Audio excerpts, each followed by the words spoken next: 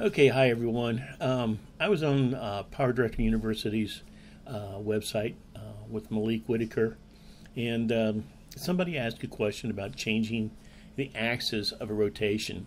And basically, in PowerDirector, you don't have the tools to do such a thing, to do rotation that effectively, to change the axis. To do something like that, you'd have to go to a program like an animation program or a 3D animation program like Blender or something like that, or some other program that you can change the axis from.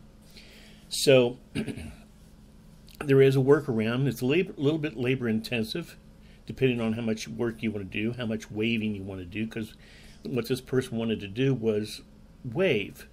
And if you take an animated thing like the stick here, well, it's got a right here in the center is its axis, and you would want it to be down here, but that's not going to happen. So what we're going to do is I've got the green background, the stick that I'm going to use as the arm, and a ball.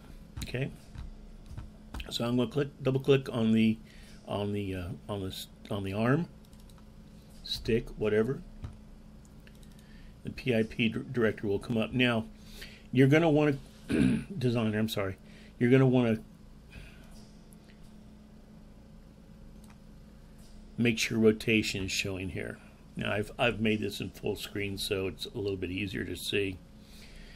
But okay, here it is. Real easy. Double crosshairs. That means move.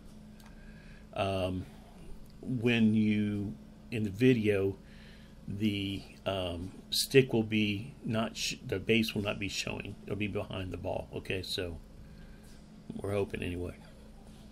Okay, so there we are. First scene. Get a keyframe for position and for rotation. Rotation is not really necessary. But then move your playhead ahead, and you're going to rotate it.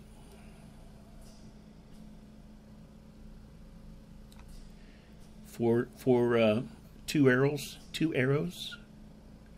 double click and move it back to the same position that it started in. Okay, now that's going to give you automatically a rotation and a position keyframe. So we'll move the playhead ahead a little bit. We will rotate it again. Watch the keyframe down there in the bottom. Bop. Position. Beep. Okay. So you just keep repeating that, and it's a keyframing deal. Let's see if it worked. What do you think? Think it'll work? I don't know. Oh, look, it's animating.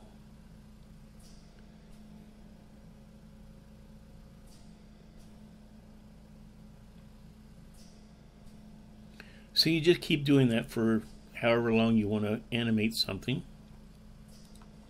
I'm going to click OK on this. So we come back in here to the scene, to the movie itself, and play it, and look at that. Now, you know how to adjust the speed on an animation. Just move your keyframes. Make sure you change both of them, rotation and position, okay? And move your keyframes around to see how fast you want this to go. And that's it. That's all there is to this. Quick, easy little fix to help you with your animations, okay? Thanks for watching. I hope you appreciate it. Give me a like and a thumbs up. And get any questions, ask. I'll try to figure it out, okay? Thanks a lot for watching. See ya. Bye.